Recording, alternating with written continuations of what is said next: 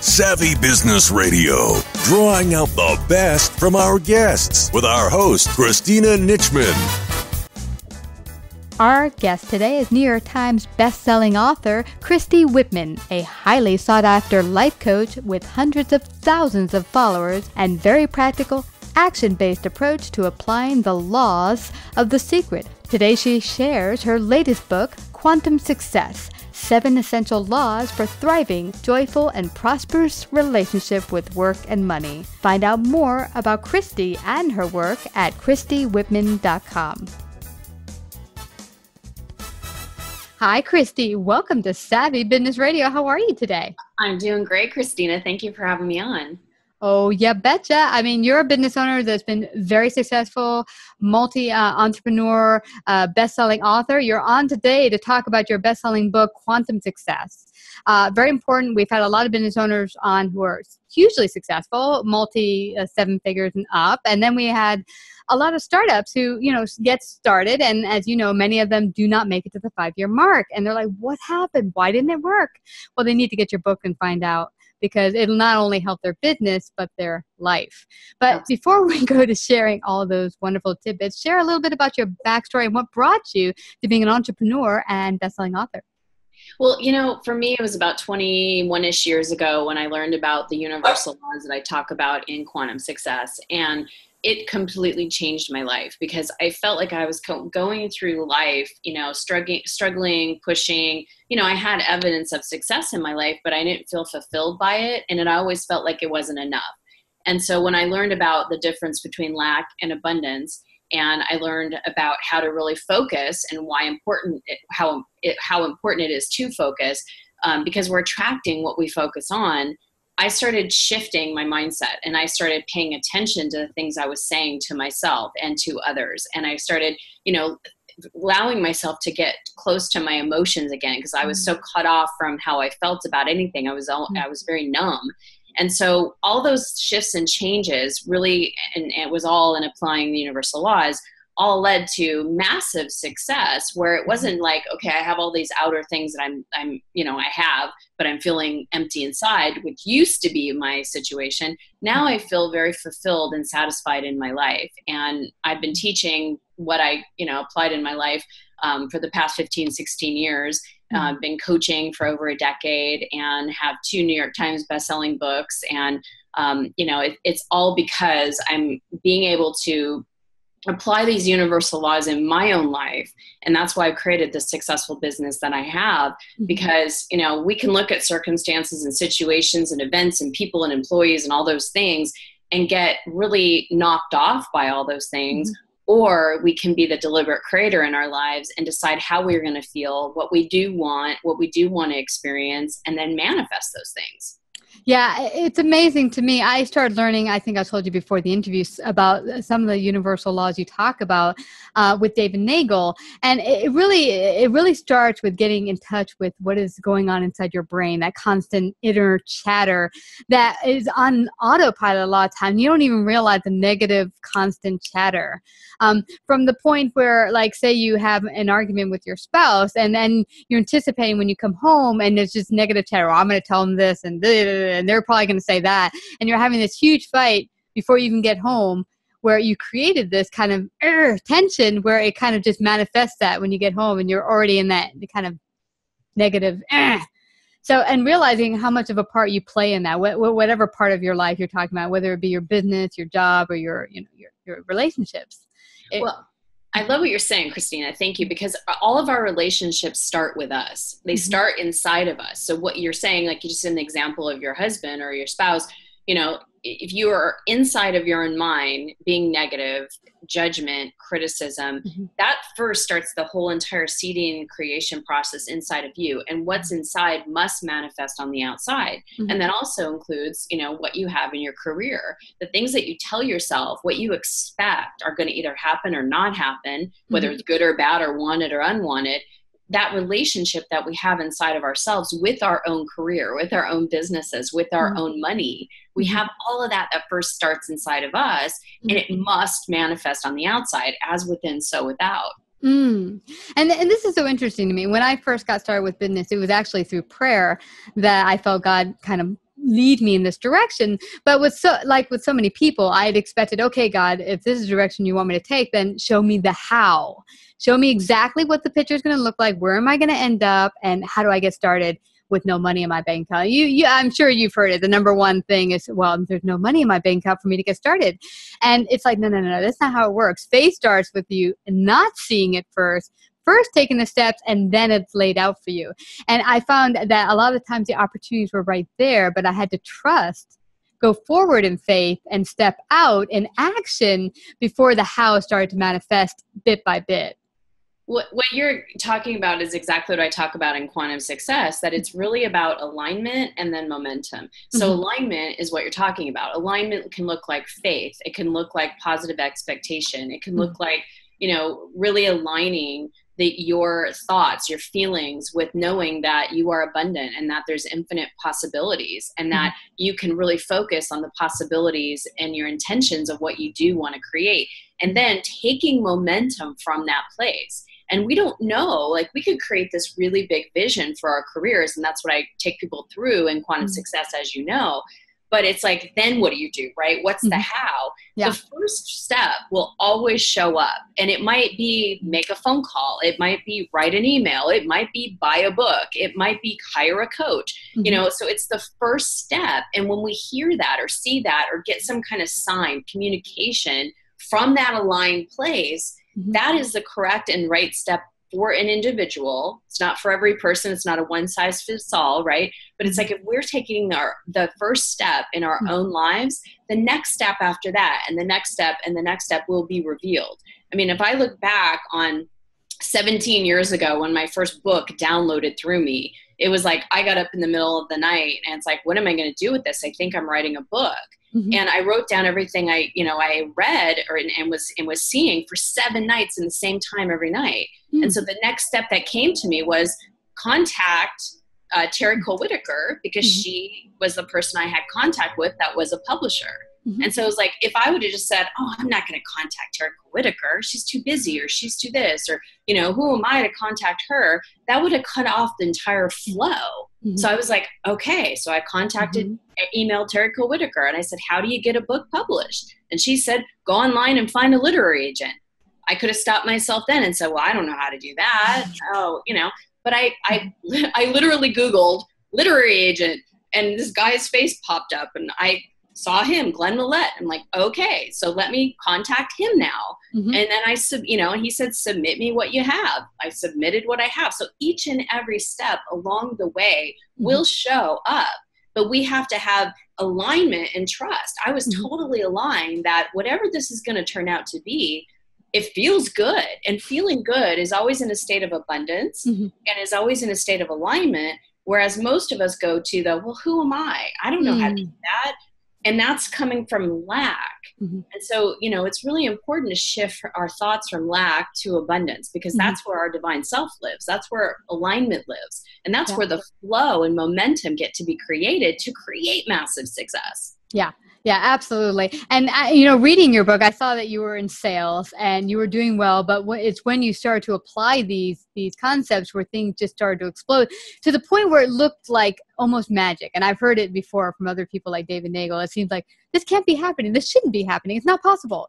But it's amazing what's possible, because like David Nagel says himself, and for my own self, opportunities existed already in my life for those things that came up when I allowed myself to be open to it. And sometimes when you're shut down to, oh, this isn't me, I'm not good enough, I shouldn't be doing this, let me be smart, then you can't even see what's in front of you sometimes.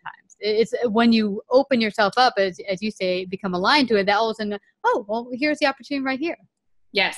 It's funny, Christina, I don't know why this story is popping in my head, but when I first started out coaching, I would go and speak at the learning annexes. And I remember being in LA, and there was this one woman that came into my workshop, and she just had a chip on her shoulder. It's like, no matter what I was going to say, no matter what I was going to talk about, she was like, there was no, and I even told her at one point, I'm like, if you're not open to this information, if you don't want to be here, you can leave. We'll refund you the money. Because she was just, that's not true, and just arguing with me the whole entire time. So I was in the airport, and I was feeling like, God, just almost beating up on myself. Like, what could I have done differently? I should have done that. I should have, which shouldas never feel good. Right. So I was mopey and I had my head down, and all of a sudden I was like, no, you did great. You did the best. You gave her the option. This is her life. You can't create for everybody. And I started to lift myself back up and feel really good, and started looking for what was good and right about what I did instead of what was bad and wrong that I didn't do or should have done, or those kind of things.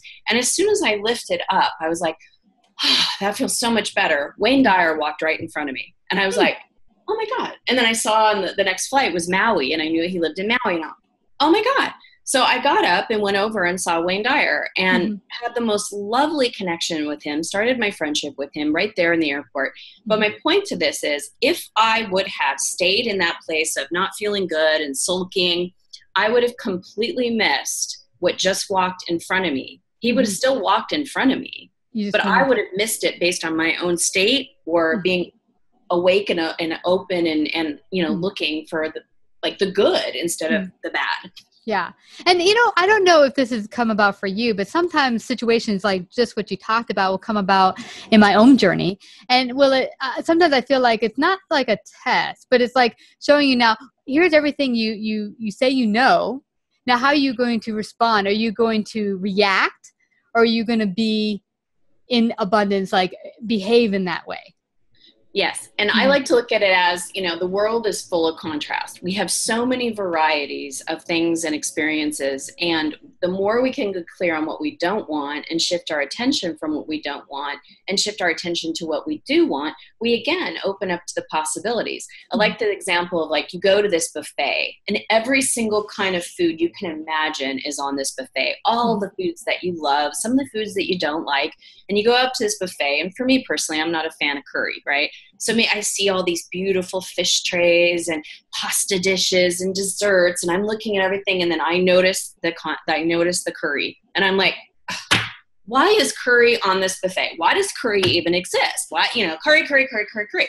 Now my focus is on what I don't want, right? Instead of all the other yummy possibilities. And we do that in our lives. It's like this one thing gets our attention. It's like the nail that just keeps, getting screwed inside of us or, nailed inside of us. It's like that thorn in our side. Instead of just don't look at the curry, go back to the beautiful desserts, go back to the beautiful pastas and the beautiful seafood and all the other possibilities that exist. And when I remind myself of that, this is just what I don't want. So it's like, what do I want? What do I want? Why do I want it? That's always a huge question, because that evokes the energy. Because once you can steer your attention off of, I'm focused on this is what I don't want, to this is what I do want. And then you start thinking about, what do I want? But what is the why behind it? You're now in the frequency of that, and law of attraction actually starts to get things moving, provided you don't go, yeah, but I don't have it. But this is what I want, but now I don't have it, because now you're splitting your energy. You're kind of focused on, well, I want this, but I have this. And then, I get you. Now, when you were at there, when you were starting this journey and you're at a sales career that wasn't maybe where you wanted it to be, how did you get in touch with the dream or the vision of what you did want and stay on that focus?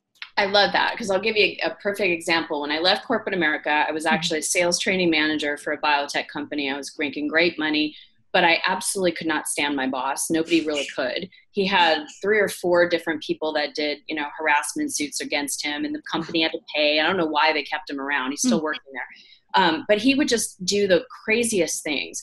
And so I knew that this was not my end all be all. And I knew that I wanted to be full-time as a coach and have my own business. And so I would, every single day on my ride in to work, I would list all the positive aspects about my current situation. I would say to myself, okay, this is awesome. I have nights and weekends free so that I can coach at night. I can go on conferences and learn how to build my business on the weekends. I make great money so that I, can do the things that I want to do, so I can take my extra income and invest it into the business that I'm creating. I have, so many vacation days a week or a month or a year or whatever. And, I would look at all those different positive aspects. And then when he would come in and say something different, I would look at, someday I'm going to be my own boss and I'm going to make my own decisions and I'm going to be able to be treated this way. And these are the things, these are kind of clients I want to be around. The best place to be, especially when you're in a negative situation or a situation that you don't want to be, is being satisfied for what is. So looking for the positive aspects and then looking and getting excited about what's coming ahead. Because you cannot attract what you want from a place of negativity or lack. It's two totally different vibrations from lack to abundance. So if I was stuck on, we called him the eagle. If the eagle was always looking over me and he's affecting my mood and he's doing this and he's doing that, I'm focused on what I don't want. So instead I keep my attention away from him and look at all the positive aspects of my current situation and then get excited about what I'm creating in the future. And that's great. And the one thing I've heard from a lot of people is you'll say to them, so what do you really, really want? And a lot of times, I want this mansion and $1 million. And I'm like, but then you talked about the very important aspect of why, because there's not a big why behind it, a real reason of why that would just make your life better. And David often says, what would be the amount of money or what would make your life look totally different where you'd wake up and it's the life you want? And now write that down, because I think sometimes we're told by looking at lotto winners that, it's just winning $1 million and getting to travel the world. That's it. And is it really? And here's the thing. Anything we want, it doesn't matter if it's $1 million or a new car or a husband, or it doesn't matter what it is to have a successful business. We want it because we think we're going to feel a certain way when we get it. And that's the key, to understand that when you can get into the essence. So for example, it might be that you want $1 million in your bank account, not because you want $1 million in your bank account, because you think you'll feel secure or free or at ease, or you're going after a feeling sense. So whatever that feeling is, start to cultivate that feeling within yourself now, and don't postpone your feeling of joy or happiness or love when it comes, because what's also going to happen, we are limiting the divine. When we're saying joy looks like that, and I have to have that in order to be joyful, or I have to have that in order to be successful, you are taking the whole entire, literally, world of infinite possibilities and putting it into a very small, narrow focus. And when you can be in that space of, I just want to feel free, and you feel that essence of feeling free, the form and what manifests from that feeling is infinite. Wow. And the possibilities are endless. Yeah. Yeah. And it's so true. People I've had on who've had massively successful lives or businesses. One of the things that it comes about is one guy said, I had a certain idea of what a successful life or business would look like. And I was very in the box about what it would look like. But when I started to, decide that my end result vision or picture was really feeling a certain way or being a certain way, and let go of how it had to look exactly like this, I realized my life is way more abundant or beautiful than I could have ever imagined. Had I just had to be, it just has to be like this, exactly like this. And then we think the steps to get there have to be just like this. And then we shut off, sometimes you have to go through this back door we didn't think about, this back door, this other alley that, could lead us there quicker or more abundantly or in a different way than we could have imagined. Yes. Yeah. We have to be flexible and open instead of rigid, Yeah. And the other thing I wanted to say to you too, because you were saying that sometimes people, when you ask people, what do they want? And I get those too all the time as a coach. When I ask, what do you want? They start listing all the things that they don't want. Because they're more focused and more clear on, I don't want to gain weight. I don't want to get caught in traffic. I don't want to go to work. I don't want to get a divorce. I don't want to be a single mom, And when you hear yourself saying, I don't want to have, I don't want to experience, ask yourself, what do you want? What do you want to have? What do you want to experience? Because it's in that question where the clarity comes, and you can actually know yourself enough to experience what you do want instead of what you don't want. Because if you keep focusing on what you don't want, you're going to continue to create what you don't want. It's all about our focus. Law of attraction is always from a mirror reflection giving us, I like to think of it as a boomerang. What you're sending out is coming back. Yeah. So where your focus is how you're directing that boomerang.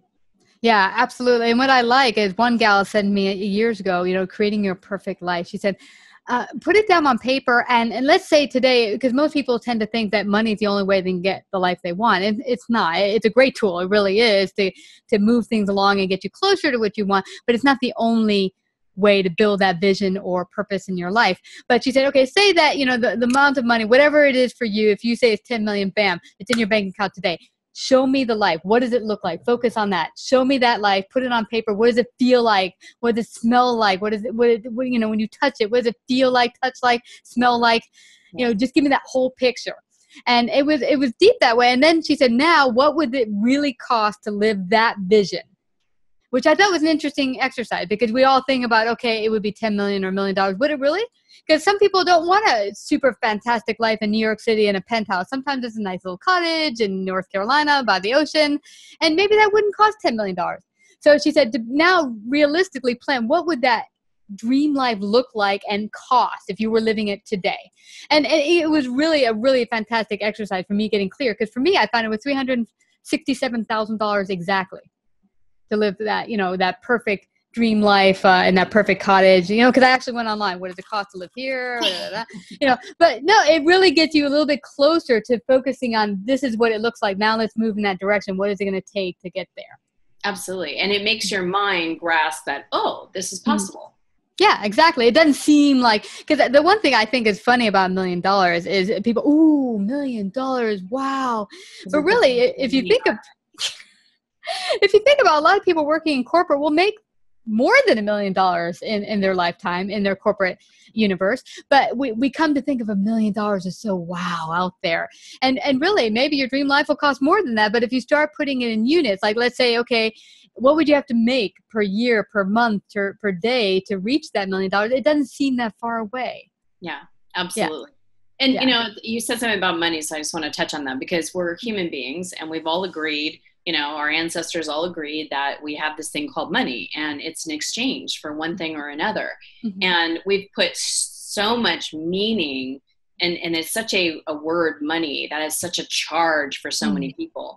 And if you have a charge on money, if you feel like I want it, or, I really want to be wealthy, but, whatever the but is, that but has been something that has been programmed in us. It's a very unbounded part of who we are. It's not of our original nature. Mm-hmm. And, even in the Bible and in the biblical thing of, for the love of money, people have put and twisted and turned it so much into what that means. Mm-hmm. And so once again, it's like your own relationship with money is either repelling money from you or attracting money to you. Mm-hmm. And when you have thoughts of appreciation and gratitude for the money that you have and what money does in your life, what you're able to afford, what you're able to do, what you're able to experience, you create an opening and an expansion within yourself that is very attractive to money, instead of, really repelling it away from yourself.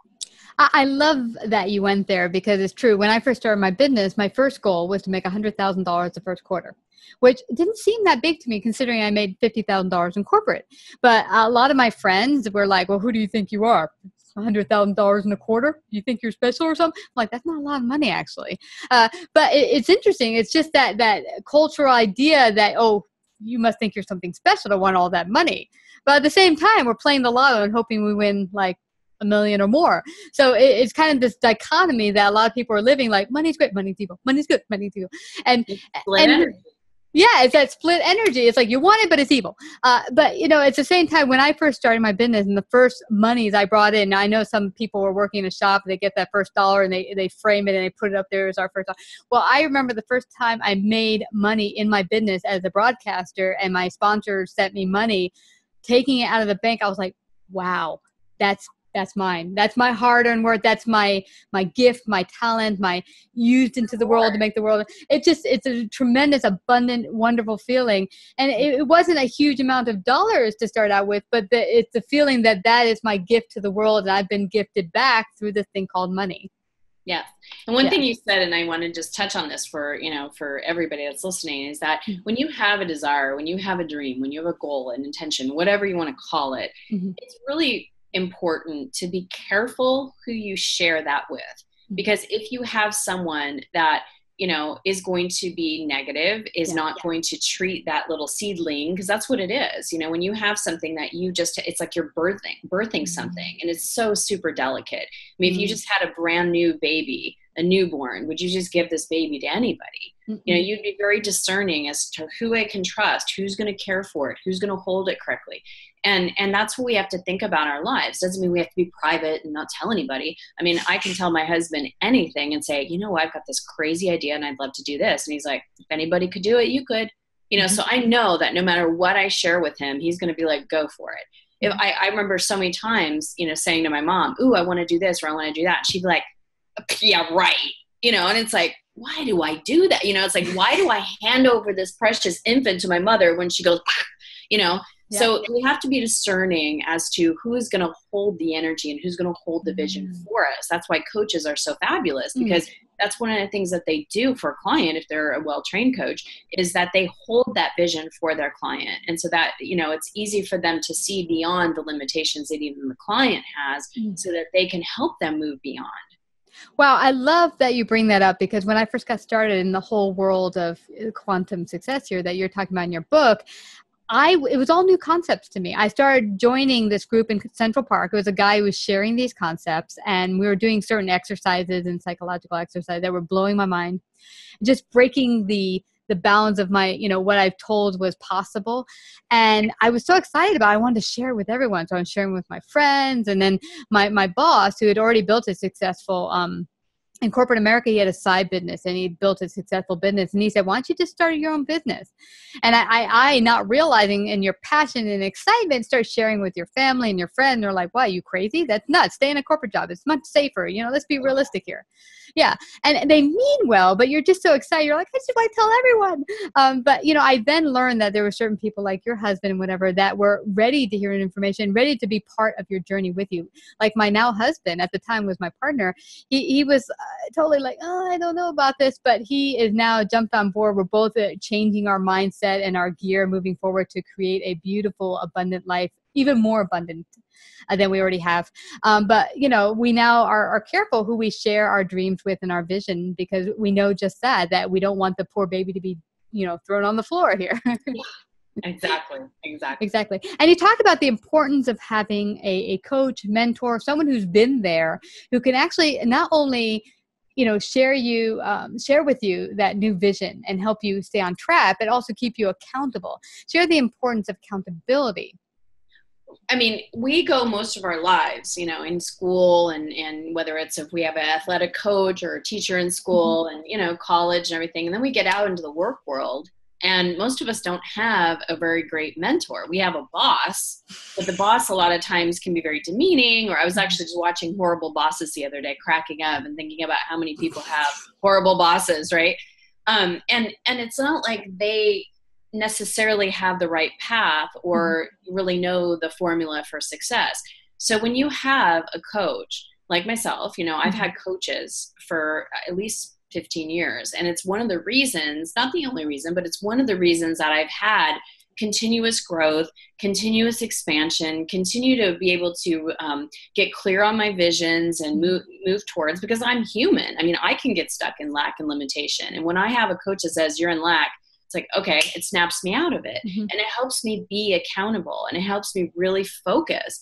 And if I don't have that, if I didn't have that, I mean, the growth and the experience in my own business wouldn't have been what it has been today. And I can see that with my own clients that, you know, are in their limitation and they don't know. We don't know we're in our limitation when we're there. We just think that this is how it is. And so when you have someone that can open up your perspective to, well, that's one way of looking at it, but that's not, is it really true? Or is it just something that you've heard and you saw and that was your own experience? Are there others that are living a different life and are experiencing something different? And it's like, yeah, you know, it literally is all about conscious awareness and expansion. And when you can have someone holding you in that space of allowing you to go to a broader place, you know, then you expand yourself. Yeah. So for me, I mean, being a coach and having been coached or being a mentor and having been mentored has been one of the greatest reasons and one of the greatest things that I've done to create massive success in my life. Yeah. And every really hugely successful person I've talked to has had mentors, several mentors, and in different aspects of their life. Like when you go to work out, you're not an expert in that. You hire someone who is, and they help you keep on track with your fitness goals. And the same thing goes with your business. For me, my first actual mentor was that person in corporate America who saw a bigger vision for myself than I saw. And I mean, there's not a lot of bosses like that out there in corporate America, but when you find them, it's a tremendous gift. And he was for me, getting me started and seeing that this was possible for me. And I'm forever grateful to him. But since that time of meeting him, I met so many great people that have helped me keep on track for my vision, saying, you don't have to stay so limited. There's a bigger, vision that you can accomplish. Yeah. Well, I want people to find out how they can get in contact with you today, get your book, and work with you if you're available. And do you have open space for new clients? I don't with one-on-one clients, but I do a lot of group classes and things like that. But I do want to offer the book. It's a hard-covered book, and it's $26 book that I'd like to give to your listeners for free. All they have to do, you're welcome. All they have to do is pay for the shipping, or I ask that you pay for the shipping. Yeah. So just go to quantumsuccessbook.com, and it'll tell you all the information.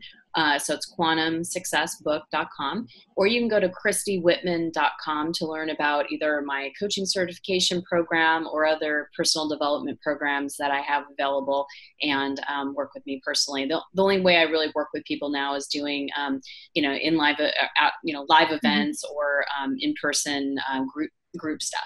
So, well, it allows you to reach more people. I mean, when I'd heard Tony Robbins for years, he was, doing the one-on-one, and then when video came into existence, and he thought, hey, I could teach hundreds of thousands of millions of people with videos, and now, DVDs and such, that you can reach a larger audience and really make that impact even larger through these mediums. It's just a great source. And, anyone out there who's not experienced these ideas that we talked about today, you really, really want to go out there and get Quantum Success today. Because for me, it made the biggest difference. First, meeting that class I took in Central Park on the grass many, many moons ago, about 7 years ago now.